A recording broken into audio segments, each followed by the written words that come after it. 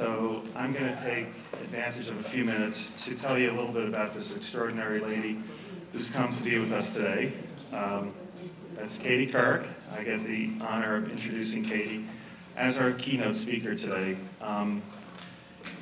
As I mentioned in a toast last night, that often a lot of amazing things happen on the heels of a real tragedy.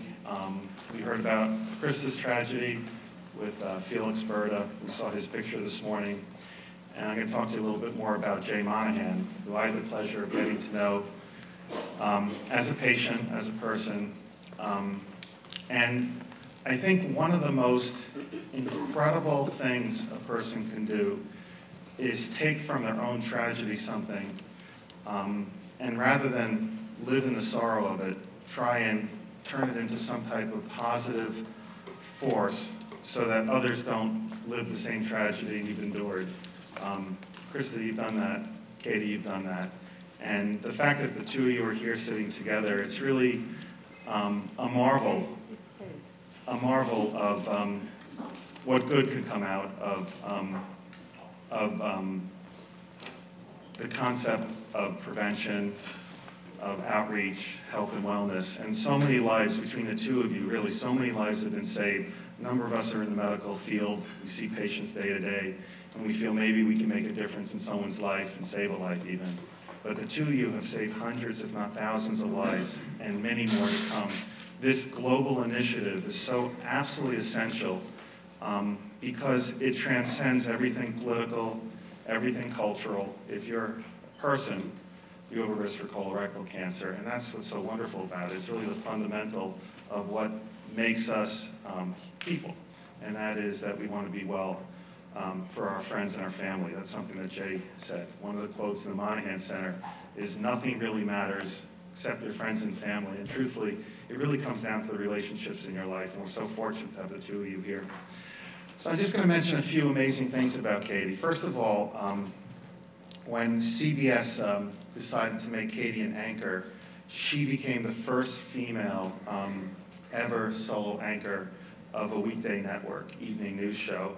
And it's really been wonderful to see Katie in this role, because just recently, I think just a few weeks ago, right, Katie? She won a very prestigious award called the 2009 Walter Cronkite Award for Excellence in Television and Political Journalism. And for those of you who, I think this is not just a national phenomenon or election, but I think it was a global phenomenon. For those of you who saw her interview with Sarah Palin, it was really, really considered to be a pivotal point in information about the campaign. Truthfully, a defining moment, as it said, in the 2008 presidential campaign. And despite her many achievements as a journalist, she's been with kings and prime ministers and interviewed all kinds of people. She has said multiple times that what gives her the most satisfaction and one of her proudest moments is what she does for colorectal cancer, which is really an extraordinary thing for someone to say with the type of people she's met. She's done so much.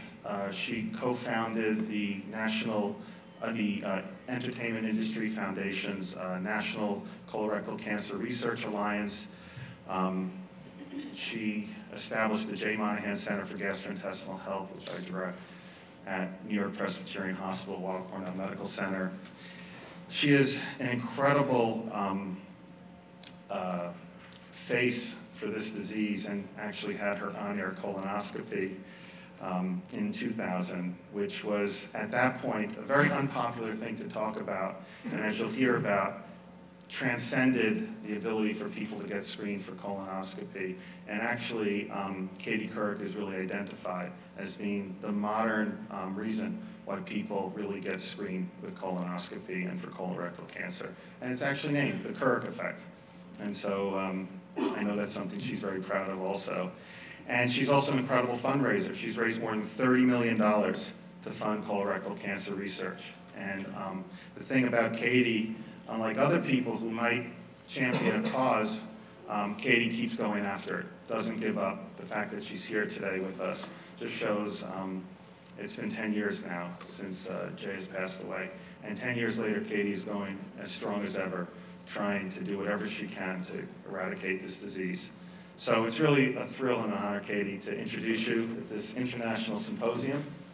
And I welcome you to tell us a little bit about your experience with colorectal cancer. Thank you.